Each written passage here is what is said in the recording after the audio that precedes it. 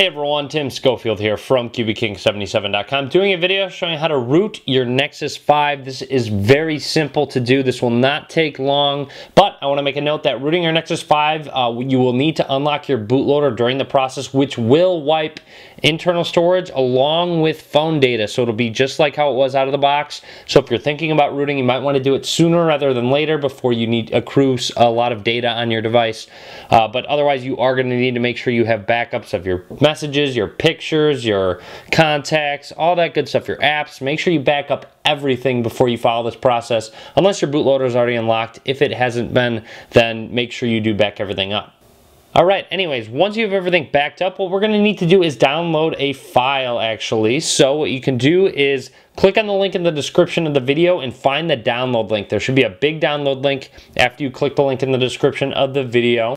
Once you're done downloading the file, you will see the CF Auto Root Hammerhead. I do want to give a huge shout out to Chainfire, who developed this tool for us to root our device. All you have to do is actually extract it. So what I recommend doing is creating a folder on your desktop. So just right click, hit new folder, and you can call it anything you want. I'm just going to call it root N5. Just root Nexus 5. Now, once you have that folder on your desktop, double click on that zip file, and inside you'll see a couple folders and a few files. You can just go ahead and transfer it over to your root N5 folder. Alright, anyways, once you have that transferred over to that folder, you can actually exit out of that zip file that we had opened up and double click on this root N5 folder. Inside you should see those two folders and those files that we transferred over. Depending on if you're on Mac or Linux or Windows, it just depends real quick. If you're on Linux, you run these two commands, and if you're on Mac, you run these two commands. So those are the two commands if you run Linux or Mac. If you're on Windows, you can actually just double click on root-windows, this batch file here. So just double click on it. I'm on Windows 8. You'll see it does say Windows protected your PC. You do have to click on more info and then just hit run anyway. So just make sure you click on that. And you should see a command prompt open up. Once this command prompt opens up, we actually need to go to our device and put it into the bootloader and fastboot mode.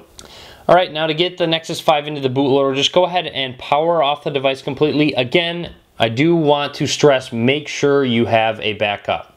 Once the device is fully powered off, press and hold volume up, volume down, and the power button all at the same time. Press and hold all three of those buttons until it takes us to this screen. So this would be the bootloader screen.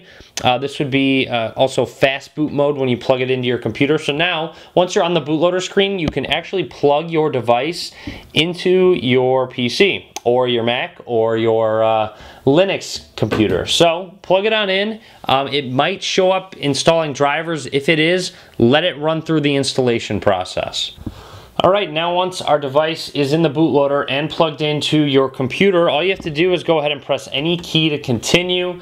You'll see it'll take us to this unlock bootloader screen, which is what I was talking about. Again, this will wipe data. All you have to do is press volume up until it highlights yes, and then press the power button to continue. So again, make sure you are backed up completely once you press the power button to select it. So now you hit yes. You'll see at the bottom of the phone it now says lock state unlocked. It also says erasing down at the bottom. So it is currently erasing everything. You'll see it did reboot my device down at the bottom. You'll see a padlock that is unlocked and is automatically running the root process as well. So this is all it needs to do to root the device, actually. So it's great that this is all automated for us. On the screen you'll see it'll take a minute or so. If it doesn't show up at all, there may be a problem. Obviously, you can try rebooting your PC, try a different USB port, try a different micro USB cable. Those are some troubleshooting steps if you can't get it to run through.